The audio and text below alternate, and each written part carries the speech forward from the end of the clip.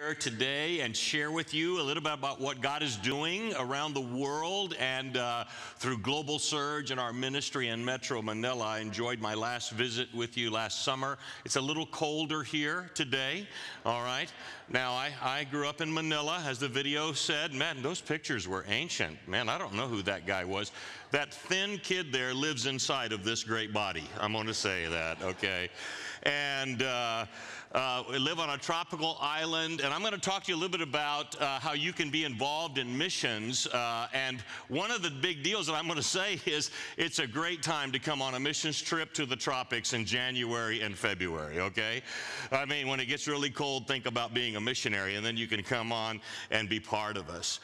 We are church planters in Metro Manila and throughout Asia. We base our ministry out of Metro Manila, and God has given us just great favor.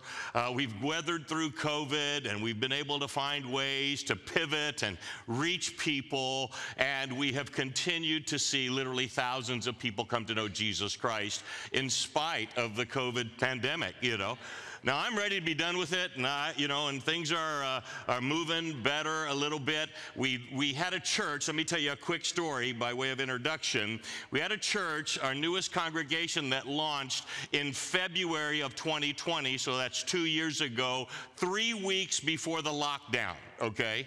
And so this guy our pastor Rodno has been working on this church and developing small groups. He had 18 small groups that were in place, and he launched big. He launched with over 200 people, and then 3 weeks later, he was denied to meet. He was not allowed to meet. How would you like to start a church and then get shut down like 3 weeks after you got started? We had to help him out of depression, so we gave him whatever we needed to get him up, and then he continued to work throughout the community with relief and winning people and starting new small groups. He came out of the lockdown with about 35 small groups. And he had his second anniversary 2 weeks ago with over 500 people present. I tell you what, you just can't stop the gospel. I'm going to say that. I mean, God is still on the throne. He is not surprised about what we've been through. It is part of his glorious plan, and all we need is believers to stand up and believe that God can do great things. And the message I'm going to bring to you today is out of 1 Samuel 17. So if you'll find that on your phone or tablet or Bible or however you look at the Bible, we're going to talk about a very familiar story, David and Goliath. Now, the title of my message is Go Goliath or Go Home, okay? David had faith that could conquer Goliath. And I believe that if we're going to reach our world with Jesus Christ today, we need to have the kind of faith that David had when he was just a teenager to believe that God could enable us to do anything. And that's how he lived his life. 1 Samuel 17, we're going to pick it up in verse 21. I'm going to read the passage with you. You're very familiar with it. It says, For Israel and the Philistines had drawn up in battle array, army against army, and David left his supplies in the hand of the supply keeper, ran to the army, and came and greeted his brothers. Verse 23, Then as he talked with them, there was a champion, the Philistine of Gath, Goliath by name, coming up from the armies of the Philistines, and he spoke according to the same words, so David heard them. Now, what is happening here, it is a battle, one superpower against another superpower. They have come to this field, this battlefield, and they have lined up and they're ready for a bloody encounter. And Goliath, the Philistine of Gath, decides, is led by his generals, say, hey, let's not kill each other. Let's just have two people fight. This is our champion, and Goliath steps forth. Now, you know he's the giant, you know. I mean, everybody knows the story of David and Goliath. Whether you've been in church or not, it's been everywhere. And so he comes out and he defies the armies of Israel, and he basically says, my God is greater than your God. Send me some man to fight against me, and he taunts them. David shows up in that setting. Verse 24. And all the men of Israel, when they saw the man, fled from him and were dreadfully afraid. Now, get a mindset. I know you've heard the story, so kind of walk back in time with me, all right? Imagine you're on the battlefield. You're smelling the smells of what's going on there, the dust, the armies that are there, the fear that you may not live another day when this battle proceeds. And this giant comes forth and says, "Send me somebody." The army of Israel was afraid, dreadfully afraid, the Bible says. They were in abject fear. They didn't know who was going to fight Goliath. They were worried that whoever fought him would lose and that they would become the slaves of the Philistines. And this is the army that has won battle after battle. This is the same army generations before, when the children of Israel crossed the Red Sea on dry ground and decimated the superpower of Egypt. They knew the story. The same army in their history that they walked up to Jericho and they marched around the walls and it fell and they conquered the land that they now dwell in. And here they find themselves believing in the same God, the same army, the same heritage that had come forth from this time, and they are afraid. If you jump down, verse 25, so the men of Israel said, "Have you seen this man who has come up? Surely he has come up to defy Israel. And it is said that the man who kills him, the king will enrich with great riches, will give him his daughter." That's not a bad deal, all right? "And give his father's house exemption from taxes in Israel." Okay, that's the deal. I mean, everybody ought to jump on, all right? "Then David spoke to the men who stood by him, saying, 'What shall be done for the man who kills this Philistine and takes away the reproach from Israel? For who is this uncircumcised Philistine, that he should defy the armies of the living God?' And the people answered him in the same manner, saying, 'So shall it be done for the man who kills him.'" Verse 29, and David said, let's go to verse 30. "Then he turned from him, his brother, toward another and said the same thing. And these people answered him as the first one did. And now when the words of David spoke were heard, they were reported them to Saul, and he sent for him. And David said to Saul, 'Let no man's heart fail because of him. Your servant will go and fight with this Philistine.'" David had faith, even as a teenager in this setting, in the living God that had brought the children of Israel to this moment. It was the same God, the same power, but everybody else was afraid. Even the king was afraid, except for David. There are four things I see in David in this chapter. Four things about David's faith that I want you to grasp today. And the reason I come and talk to you about this is because it's going to take the faith of David to reach our world with the gospel of Jesus Christ. Your pastor has laid out a great challenge. He's thrown down the gauntlet. He said, let's do it. I believe that Anchorage Baptist Temple has the best years ahead of it, that the mission outreach of your church is just now beginning to flourish, and God is going to use you to do mighty things, but you're going to have the faith of David in order to accomplish this. The first thing that I see in the faith of David is this: see opportunity when others see danger. When David showed up at the battlefield, everybody was afraid of the giant Gath of Goliath, and they just cowered in fear, and they fled. The Bible says they ran away. And day after day, as Goliath came forth and taunted the children of Israel, the armies of the living God, everybody cowered in fear except David. I remind you of this verse in Deuteronomy 20 and verse 1. When thou goest out to battle against your enemies and see horses and chariots and people more than you, be not afraid of them, for the Lord thy God is with you, which brought you up out of the land of Egypt. And Deuteronomy reminds us and reminded them that it's the same God that brought them up out of Egypt that is with them today. And I'm here to say to you, it is the same God that stood with David on that battlefield that is standing with you this very moment. It's the same God. Some people, when they see danger or problems, they immediately shrink and cower. Isn't that right? They get afraid. They say it can't be done. I remember that years ago when we began our ministry reaching into the inner city young people of Metro Manila. So our camp ministry that we have developed really went after the core lost people of Metro Manila, the inner city young people. And I mentioned this the last time I was here, that you have like regular unbelievers, and then you have the real unbelievers, okay? The real ones are the drug addicts, the gangsters, you know, the alternative lifestyle people, the people that when, if they came in and sat beside you, you'd scoot over, okay? Or at least move your purse to the other side, all right? That kind of person that nobody wanted. And God had brought us into a ministry where we were decided that we were going to go after the very most difficult people to reach in our society. And that's who we went after. Now, they were rough. They were gangs. I love camp. We do camps in the Philippines, like a camp on steroids. We do an average of 90 camps a year, okay? I mean, 90% of the kids that come to camp are unbelievers. We've had thousands of kids saved at our camp. In the past 20 years, over 800,000 young people have come to know Jesus Christ through the camp ministry. Lost kids.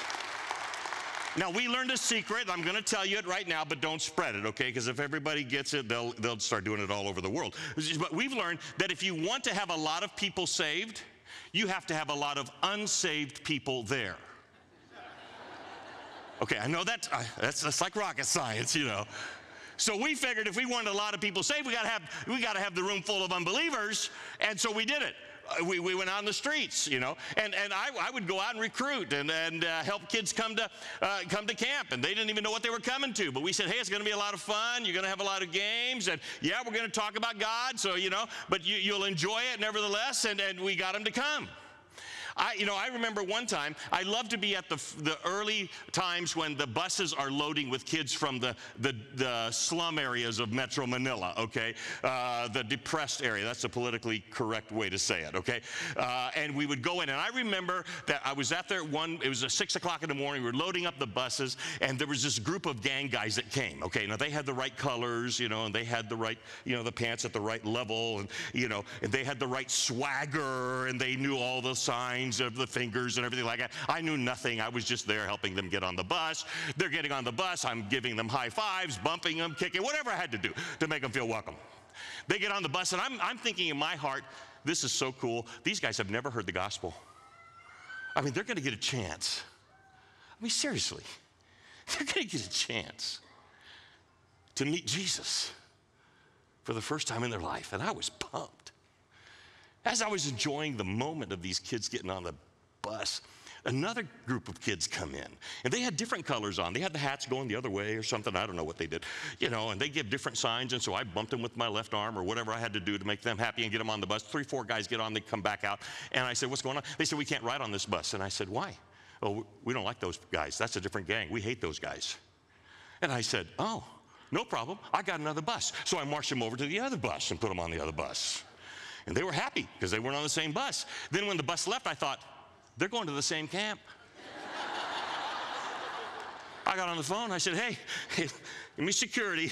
Just telling you, you got 2 groups, bus number such and such and such and such, when they get off. And sure enough, they were opposing gangs. They were in their thing. And the first service that went through, they learned the system a little bit. They knew we'd do a music set, and then we'd go to a blackout, and then we'd go to a drama. And they learned that on the first series. So the second session that came out, we went to music set, went to the blackout. And evidently, some gang guy looked at the other gang guy's girl in a wrong way, and he got mad. And so a folding chair in the dark flies across the aisle, hits 3 guys in the head. Okay. In the dark. All I know is lights come up and 1,200 young people are rushing out of the pavilion. And we're like, what's going on? And there's a fight down front. It's a cool camp if you want to come, you know, when that's going on. And so I actually have a couple of pastors from the United States that they were there to see the camp, and they were all unnerved. They thought, man, what's going to happen? I walked in. Now, we have a group of guys called Tough Guys. It's our martial arts ministry in Metro Manila, and they provide security. They're a bunch of black belts, and so when this happens, they move in, kind of stop the fight. I decide to help. Now, I'm not a black belt, okay? But I can fall on somebody and break their leg, okay? So I'm going to help. And I get in there, and they're fighting, and I see this little piece of bamboo. It's about this long and about this thing. And I thought, man, someone's going to use that as a weapon. So I picked that up, and I'm trying to stop guys and everything. Evidently, I started waving the weapon. I didn't know what was going on. One of the black belts come up and says, Pastor Greg, can we have your weapon, please? You know. I'm like, yeah, it's just a piece of, I could give him the bamboo, everything. By the way, the story, by the time it got back to Manila, that little piece of bamboo had grown to this long, this big, and I'd taken out 2 gang guys, okay? Some stories you let run. You just let it go. You know, it helps your reputation. We put the service back together, and I decided to sit by the gang leader that started the fight. I saw an opportunity when others saw danger. And I sat by him, and he says, so you're like in charge of this thing. And I said, yeah. He says, you're going to kick me out of camp. And I said, no. I said, I just want to be your friend. I said, do you have a father? He looked at me and laughed, sneered at me, and said, no. I said, well, maybe let me be your father today. He says, you want to be my father? I said, yeah, for today, yeah. He says, are you going to buy me Cokes? Yeah, I'll buy you Cokes, I'll buy you soft drinks, whatever you want. He says, you going to buy all my friends Cokes? Sure, line them up, you know, I tell you what. You know, he says, then you can sit here and be my father. I sat by him through the whole service, hoping and praying that when the gospel was shared, he'd be focused enough to turn to Jesus. And he did.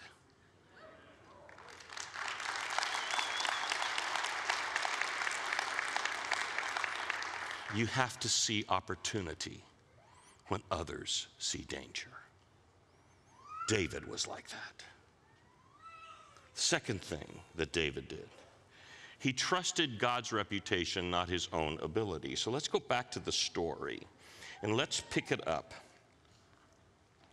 It says in verse 32, then David said to Saul, let no man's heart fail because of him. Your servant will go and fight with the Philistine.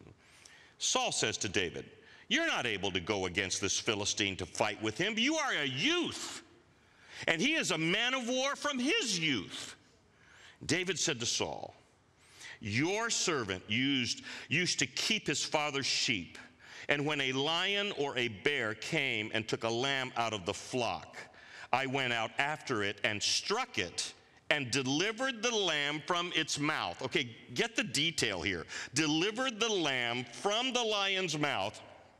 And when it arose against me, I caught it by its beard and struck and killed it. Your servant has killed both the lion and the bear, he says. Now, I know we got hunters in the room, okay? This is a very cool hunter, okay? The lion comes and takes a lamb. David chases the lion down, takes the lamb out of the mouth of the lion. Okay, he's got his weapon with him, his stick. And then when the lion growls because David took the lamb out, David puts the lamb down, walks over, grabs the lion, and clubs him to death. That's a hunter, I'm going to say, okay? David said, I did that. I fought the lion and the bear. And he says in verse 36, and this uncircumcised Philistine will be like one of them, seeing he has defied the armies of the living God. David was not resting in his own abilities. He was referencing how God enabled him to overcome the lion and the bear. He was trusting in God's reputation. So quickly we forget about God's reputation. Isn't that true? When you face a problem, when you face something that you think you can't overcome, that we begin to worry and begin to doubt. We think, can we win the world? That's just impossible. No way. How are we going to do it? We don't have the resources. We don't have the manpower. We don't have what, you know, wait a minute. Who are we serving? Let me ask you a few simple questions today. Has God provided for you up until now? Has he? That's not a hard question. Yes. Has God provided for other people that you know up until now? Hey, you know, can you remember Anytime when God did something incredible in your life that could only be explained by the power of God. How many's ever experienced something like that? Well, if that is the God you serve, why are you afraid of doing something incredible today for him? His reputation is sure. Your pastor asked you to make a commitment. He's praying for 500 people to make a commitment for $20 a week. Well, let's be honest. That's not much of a sacrifice. Is that true? I mean, let's be honest about it. I mean, we in the United States do not understand sacrifice. Is that fair to say? I mean, sacrifice to the American, and I don't mean to insult you, please take it, understand my heart, but sacrifice to an American generally is going through McDonald's, going through McDonald's and saying, no biggie fries today. Just the normal size today, you know. I'm not gonna upsize. Okay, yeah, I'm gonna sacrifice. You know, I'm not a big fan of Oprah, but I remember this clip when she was interviewing Mother Teresa years ago. And Oprah said to Mother Teresa, she says, yeah, all of us need to sacrifice. And Mother Teresa stops and looks at Oprah and says, you understand what sacrifice is. They went to commercial because there is no way. I would say that even at our most difficult times in the United States, we're far better off than anybody else in the world. And that's nothing to be ashamed of or feel guilty about. We are blessed by God, but we are blessed for a purpose, to get the gospel to the rest of the world. Trust God's reputation, not my own ability. I'll tell you a quick story. Our ministry has now taken our Filipino team to go into Pakistan to do camps and evangelistic work in Pakistan. Now, I remember at the time when the gentleman from Pakistan came, the Pastor Irfan came to me, and he said to me, he said, Greg, would you take your evangelistic camp with me to Pakistan? And being the giant spiritual guy I am, I said, no, I don't. That's not going to work. He says, oh, yeah, it'll work. I said, no, I don't. Sorry, that's a whole different religion. I don't know, you know. And he says, oh, no, it'll work. I said, no. He says, oh, there's young people there. It works. Young people are young people. I'm like, no. He says, you're afraid. I said, I am not afraid. Is it safe there? You know? I mean, he's like, why are you even asking me that? I said, I got to tell Luann something. I mean, what do? You wake up one day, tell your wife, hey, I'm going to go to Pakistan. You know, she's going to say, what's going on, you know? And he said this to me. He says, well, let me ask you a question. I said, okay. He says, are you in the will of God? Now, come on. That's like the nuclear question. What are you going to say? No, I'm blatantly out of the will of God. I mean, of course you're going to say yes. And I said, yes, of course I'm in the will of God. He says, then why are you asking me if it's safe or whether you can go or whether it work? Why don't you pray about it? Oh, man. Don't you? Those kind of people, man, they just get you. And I'm like, I said, okay, I'll pray about it. And frankly, I didn't need to pray about it. God opened the door. I should have just walked through. So he did. So he sends me the letter inviting me from the Bible Baptist Church of Assad, Kashmir, inviting Dr. Greg Lyons to do evangelistic work among youth. And he sends me this letter. He says, go apply for your visa. And I'm like, this will never fly. This is a hostile country. No. They're not going to do it. He says, take it. We're not ashamed of anything. You take it in the embassy and get your visa. Okay, so I go in and I'm thinking, I'm never going. You know, they're not going to grant this. And the guy looks at it and says, you want to do what in my country? I said, listen, I'm just the guest. That's your citizen. Call him. Talk to him about it. There's his phone number, you know, and they start delaying our visas. We had 5 people that were going to go. And they kept delaying us, wanting additional stuff here and there, and all this kind of stuff. And I just almost given up hope that we were ever going to get a visa to get in. And so they called us one day and they said, hey, we need to look at your passports one more time. And our secretary calls me and says, Pastor Greg, nobody can run these down to the embassy. Can you do it? Have you got any time today? And I said, yeah. Now, when we're saying run across town in Metro Manila, it's like what your pastor said. It's 28 million people. I mean, driving across town is a 2-hour one way, okay? And I thought, okay, so I'll jump in the car. So I went down there show up at the building. They're in a high-rise building, and I'm standing there after I checked in with the guard, and I'm going up to the 8th floor, and I had my passports in my hand and all the group, and I'm waiting for the elevator. While I'm waiting for the elevator, on the back door of the building, an SUV pulls up, a black one. Some guys hop out, open the door. A guy in a suit gets out, and he walks over and stands beside me, and he looks Pakistani to me, but I don't know who he is, And so the elevator doors open up, and we walk in. And he says, what floor? I says, the 8th floor. He says, well, that's the Pakistani embassy. I said, yeah. He says, is that where you're going? I said, yeah. He said, because we have the whole floor. I said, I get it. Yeah, that's where I'm going. And I said, do you work there? He says, I'm the ambassador. I'm like, oh, God, slow the elevator down, And he says, what are you doing at the embassy? I says, well, we're applying for visas. And he saw the 5 passports. And he says, oh, are you a businessman? I said, kinda. He says, you got business in Pakistan? I says, I don't know until I get there. I got to get my visa, And he looked he says, oh, you're that group. Are you the group that is applying to go to work with young people? And I said, yes, sir. That's us. I said, sir, I don't know if you can help us. I said, we're not going to do anything wrong. We're going to help the young people find hope and help their moral values. We've done this in other countries, and we'd sure like to come to your country and present our program there. He looked at me and he said, can't promise anything, but I'll tell you what I'll do. I'll look at it again this afternoon. I said, good enough. Told him goodbye. He went into his office. I turned the passports in. The next day, 5 visas stamped in the passport. Short missionary visa. Can I tell you, God's reputation is pretty secure. He can do amazing things. He can arrange an elevator ride at the exact moment in a city of 28 million where it's just me and the ambassador to have a conversation that opens a door for the gospel. Our team went in, and we have seen literally thousands of young people come to know Jesus Christ as a result of that moment.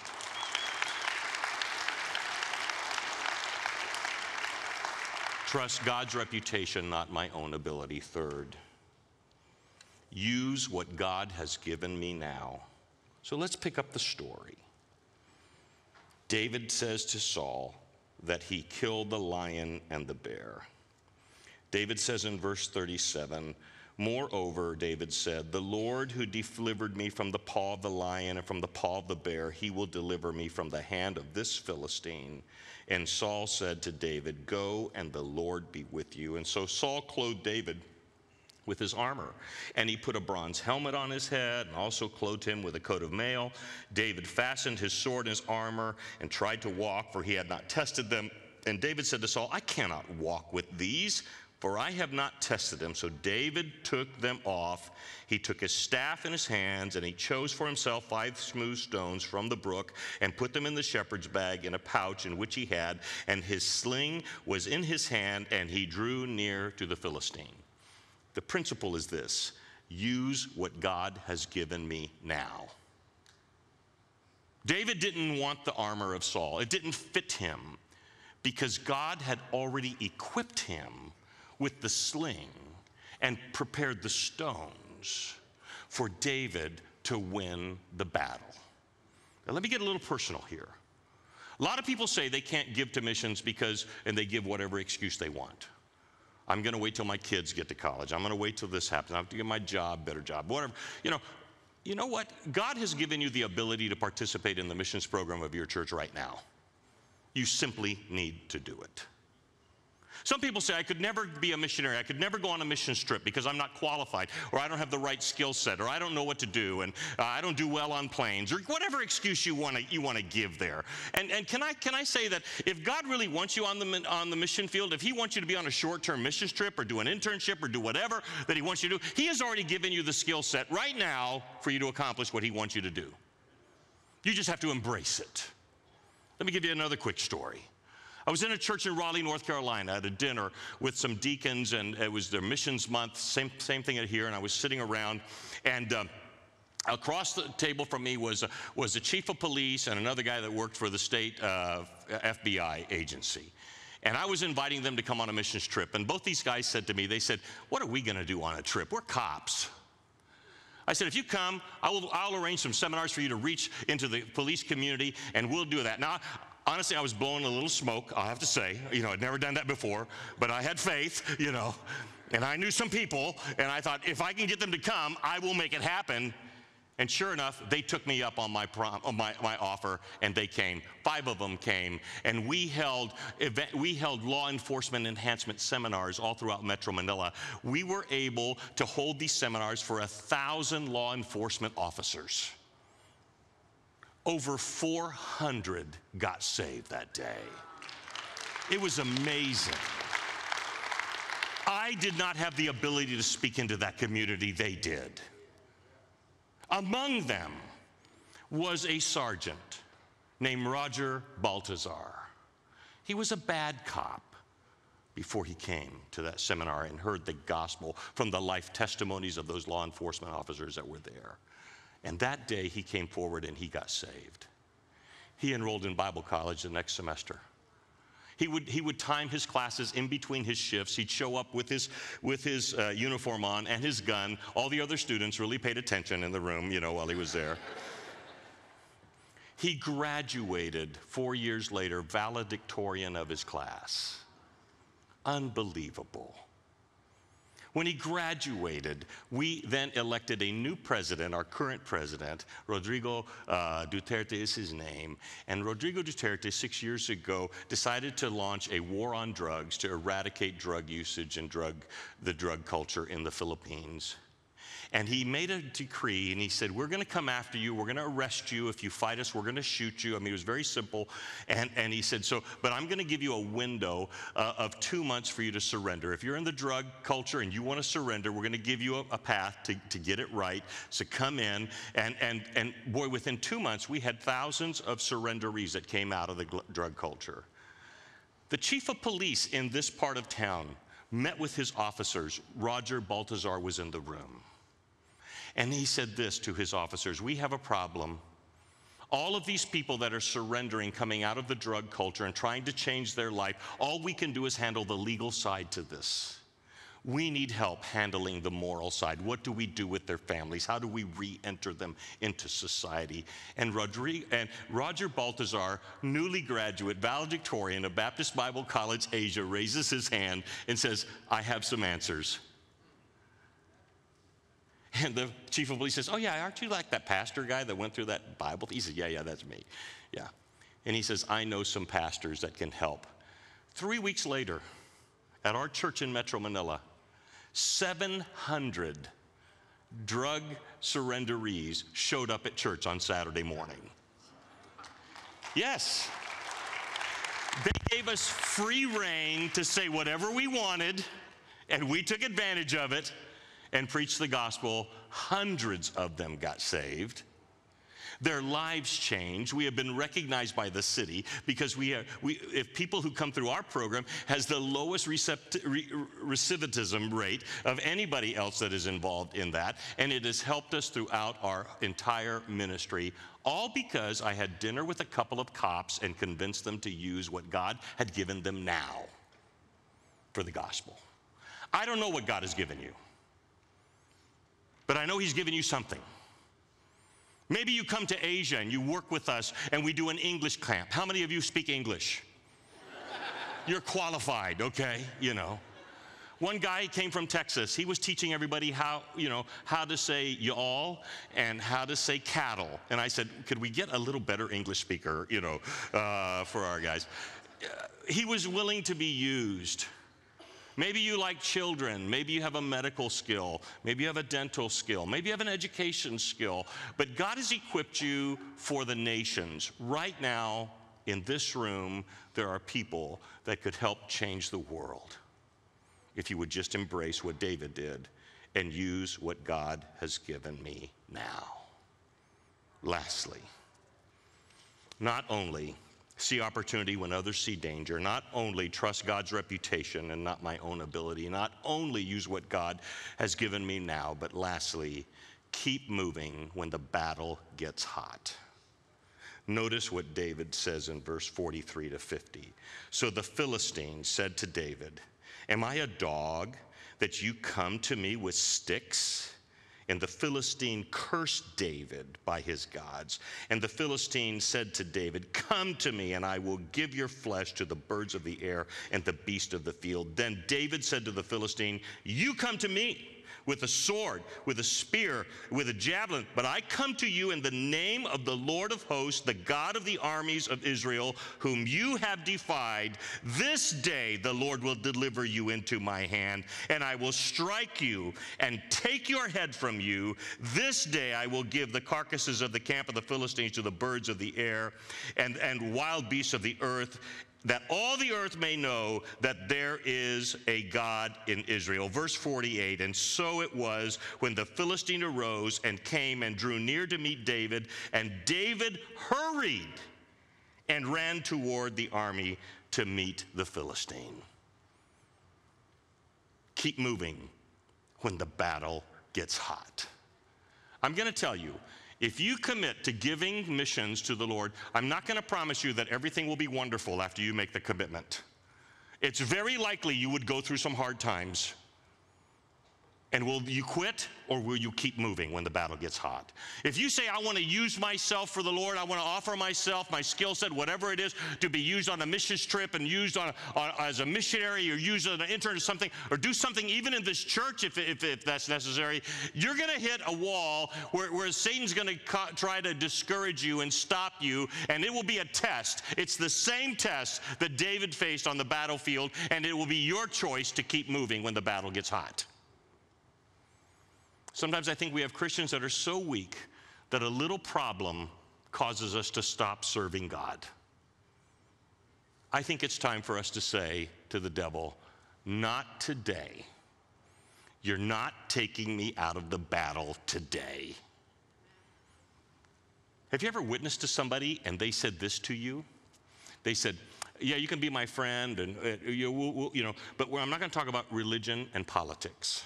You ever had somebody say that to you? You know what I say? "Sorry. That doesn't work for me." Yeah. Frankly, I believe in Jesus. So yes, I will talk to you about Jesus. So if our friendship is based on my silence about Jesus, you're going to have to tolerate me as a friend, because sooner or later, I'm going to tell you about Jesus. I'm not willing to be taken out of the game just by somebody saying that to me. And I think that we need to say to the devil, "No, you're not going to take me out to the game. I'm a David. I've got faith like David. Throw the Goliath in front of me. That's okay. I'll run and fight him, and I'll conquer him in the name of Jesus Christ, because I have the faith of David." You have that kind of faith. You can go Goliath. You don't have to go home. The question today is, do you want to make a dent, or do you want to make a difference? Now, let me just give you a little bias that I have. I have a map up here of Asia that we're going to show in a minute. And it has a circle of the population of the world. And the circle is around Asia. It's from Japan all the way to Pakistan. Over half of the world lives within that circle. There is such a great need. Why am I in Metro Manila? Because it's in the middle of that circle. It is a time for us to reach into that circle. Why am I here, and why have I come to Anchorage Baptist Temple? I am on a mission. I am on a mission to help you engage in world evangelism, to make a difference in our world. The gospel was never given to us just to hold and sit in a pew in church, but the gospel and the message of Jesus was given to us so that we can cascade it throughout all the world. And it's time to do that. Do you have the faith of David? It's time to get a little personal here and ask yourself, are you living like David? I mean, you letting danger shut you down, little fear slow you down? Have you forgotten about God's powerful reputation that he can, in fact, empower you to do unbelievable things? I want to end with one story. Years ago, God moved our ministry out of a place that was very comfortable, that I was happy with, and he moved us to a place that I didn't want to be. You ever followed God where, you kind of followed God kicking and screaming? Anybody ever done that? Yeah, God, I prayed, I wanted you to move, and then you moved me here. I didn't really want to move here, okay. But you kind of ended up there. So I prayer walked the area. found the Rizal High School. The Rizal High School, a huge high school. I mentioned it before. 42,000 teenagers in one high school. It's unbelievable. Nobody was reaching into this high school. And so we wanted to get into this high school and present the gospel. And so I went to see the mayor and the governor and get permission to take our program into the high school, and they granted us. And then I went to see the principal of the high school. Now, just so I know who I'm talking to, how many's ever been in the principal's office? Okay, some of you more than once, okay. Imagine going to see the principal of the largest high school on the planet. Who would want to be the principal of the largest high school on the planet? You know, was one thought I had. And I went in there, and I said, we'd like to bring our program. It's a drug and violence prevention program, and we'd like to offer it to the students to help the students. And she looked at me and she says, well, I already know who you are. And I said, oh, really? She says, yeah, you're the pastor of this little Baptist church down the road here. I've been watching you. I saw your sign. I said, okay. She says, and I don't want you on my school. I know you. And you have different motives. You're not here just to do drug and violence prevention. You have other motives. She was right, okay? Yes, I wanted to get the gospel. She said, well, I'm not going to let you do what you want to do. She says, I will give you a chance to have a rally, but it won't be for any students that are in class. It'll be any students that come early for class. Now, teenagers, they're rushing, to school for a drug prevention program, 2 hours before school. They love it, And I said, what about, they had two shifts, they had a morning shift and an evening shift. I said, what about the students in the morning shift? She said, you can have another one at the end of the day, and that's if any kids want to stay after school to go to your drug prevention rally. And I thought, oh, she's shutting us down. She wouldn't let us promote. She said she would promote us, and I thought, this is a fail. I said, man, we're not going to win on this. And I walked out of that office. I had Pastor June Mastralis with me, and we were walking down the sidewalk, and I was shaking. I don't know what you think about missionaries. We're just normal people. We just do our thing in a different culture, different language, different place. And I was just shaking my head, thinking, this is a wash. This is a fail. But I began to think that, the problem was that it wasn't God. It was this principal. She was in the way. She was in the way of the gospel. She was shutting us down. So I turned to Pastor June. I said, this woman? He said, yeah. I said, she's in the way. He said, yeah, she's in the way of the gospel. He said, yeah, she is. I said, you know what we're going to do? He said, what? I said, we're going to pray. He said, okay, we're going to pray. What are we going to pray? I said, we're going to pray that God will just take her out of the way.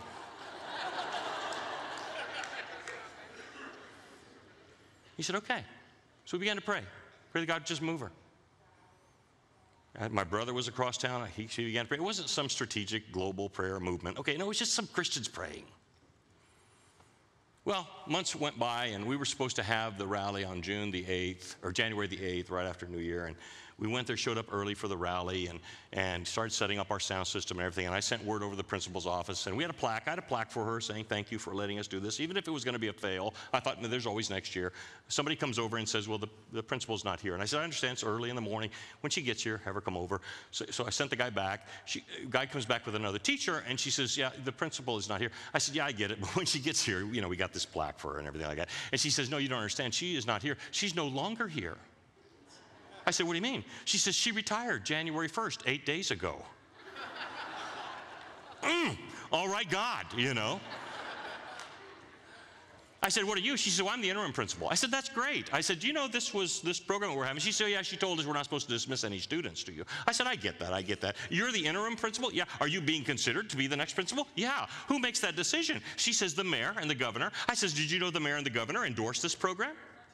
And we want to make sure that will you come? She says, I'll come. I said, well, we want you here. We have our photographer here. We're going to get pictures of the success or failure of this rally that the governor and the mayor endorsed, who are making the decision about the next principal that you're applying for. And we want to make sure that you're in the picture so we can see the empty room, and we're going to get it all, you get the plaque and everything. And she says, I understand. 2 hours later, 2,000 students were dismissed to the rally. That afternoon, another 2,000 students were dismissed to the rally. It was God's hand. You might say, well, that happens to missionaries. Yes, it does happen to missionaries, but it can happen to you too if you'll have the faith of David. Will you have the faith of David? We're trying to reach a city of 28 million in Metro Manila. another city of 4 million in Phnom Penh, Cambodia, another city of 10 million in Bangkok, Thailand. And God is opening up so many doors. It's an opportunity for you to have a part in that. Would you bow your heads for a minute? Maybe you're here today and you would say, Greg, I need that kind of faith. I need the faith of David. I need to go Goliath. I don't know what has been holding you back in your faith to do amazing things for God, but whatever it has been, overcome it today. See opportunity when others see danger. Trust God's reputation and not your own ability. Use what God has given you now. And don't stop when the battle gets hot.